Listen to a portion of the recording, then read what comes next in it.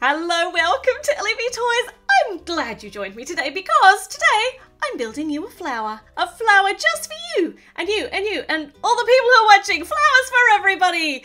Actually, there's a little bee on it as well, which is really adorable. So flowers and a bee for everybody. It's really cute and really simple. So it's not going to take us long, but it's going to be the most fantastic little display flower when it's finished. So we've got a purple pot and it's lined with white and even though it's simple, I still, have to concentrate on making sure I'm putting the pieces on the right places. And these little grey pieces have outward facing studs, which means we're going to be lining something around the edges.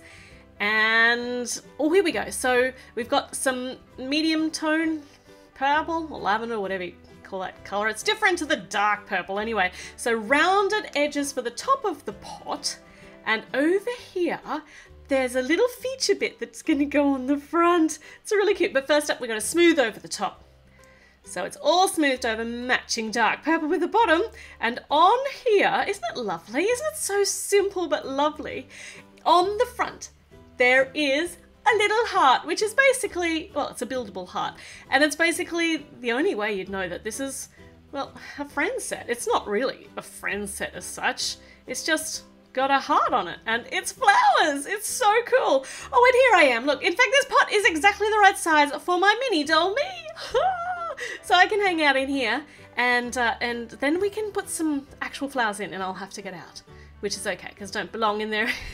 Anyway, got a nice big lime green stalk, a yellow bottom to the flower, like a little yellow bowl, and the flower itself. So we got all these we're lining the sides here with outward facing studs so that we can put the petals on the outside, but right in the middle, these little pink flowers are going to be making kind of the stamens, or whatever you call those things. Are they called? I suppose they're kind of the stamens.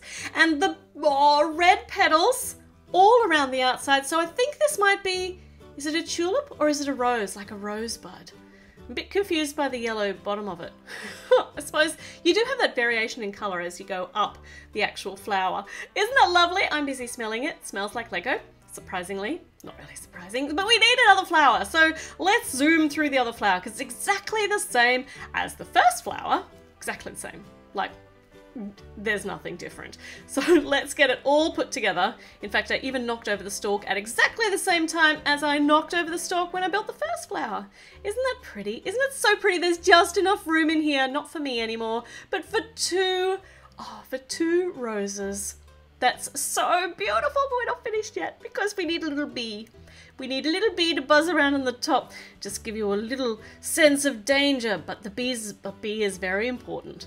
So even though the bee has a stinger, the bee, very, very important. In fact, that little black bit on the back is going to be its stinger, and little white wings, and I don't know what the grey tap is for. I assume it's just to actually attach the bee to the flower, to the rosebud. That's so sweet. It's really, really sweet. And here, I told you I got the flowers for you, so here, take them. No, take them. Hold on, I'll bring them really close. Now take them, reach through the screen and actually, they're way too big for my mini doll me. So my mini doll me has got an idea. Let's try making a mini doll sized version of this pot and the flowers. So she's got some, well, I've got some, I'm having an identity crisis at the moment. I don't know whether I'm me or whether she's me. Hold on, I do know. So we've got white on the bottom, there's dark purple in the middle, and it was lined with white on the top, and a bit of lavender there. And then a pink heart on the front, and then we just need the green for the stalk, the yellow for the base of the flower, and then the rose on the top, and that looks super duper tall and kind of weird. So even though we've matched the colours really well, it doesn't look very good. So maybe we should let's take off some layers here. Let's take off just the green stalk. Still looks weird. The pot's too big. So let's take off some of this white square here. Totally did not use my teeth to take that off. And still too tall. So with the white bits off, this actually looks like mini doll size. This is so much better. And it looks enough like the big pot that if you put both of them side by side, you'd know that this is a miniature version of the big Lego flowers. And the only thing it's missing now is the bee on the top. So let's see, no.